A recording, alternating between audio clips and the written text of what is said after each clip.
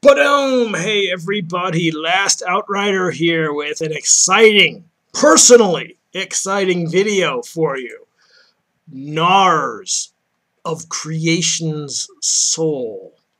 Children of the horned rat. The Ratmen are the most numerous of all of the children of chaos, amassing in unfathomable numbers in the bowels of creation. From Blight City, their hideous home that clings like a suppurating scab to the realm of chaos, the Ratmen burrow and gnaw their way into the mortal realms.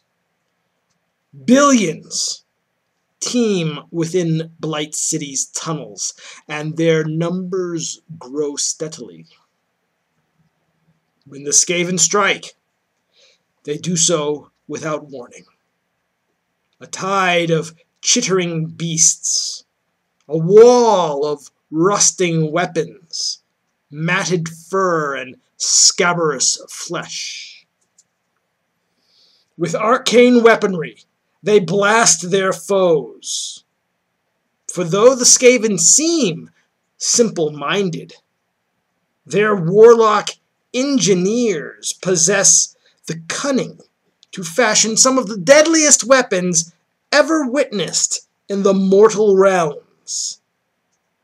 Even as lightning cannons and warp-fire throwers hurl searing death upon the foe, giant mutated abominations strike through their ranks, the hideous product of infernal breeding and blasphemous surgeries.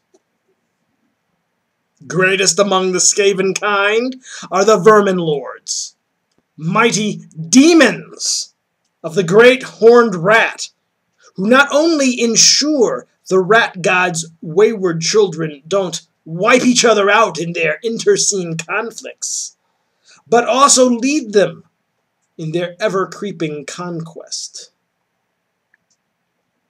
Inscrutable though the great horned rat's plan may be, the actions of his followers are felt across the mortal realms. In Gyran, vast legions of plague monks march alongside the diseased hordes of Bolathrax, united in their desire to eradicate the lush realm of life forever. And in Shyish, the Skaven clans battle constantly against the undead of Nagash, rat ogres and storm fiends smashing death-rattle legions asunder in the chill depths of the realm of death. Now that, for me, people, while being an extremely short introduction, is an extremely important one. First of all, for the first time in, I'm going to actually say 25 years, there's a new greater demon.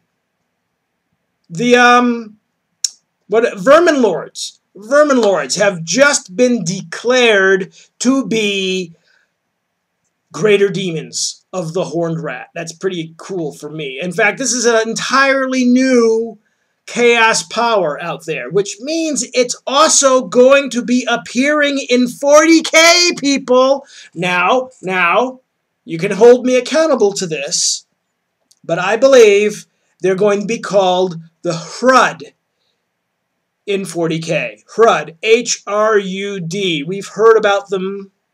I have no idea when they first appeared, but they've been around for decades.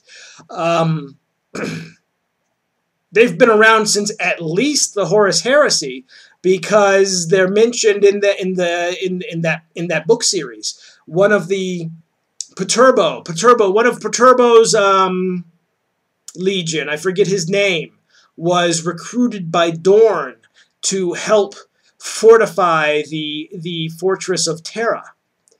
I don't know his name, but he was in one of the short stories.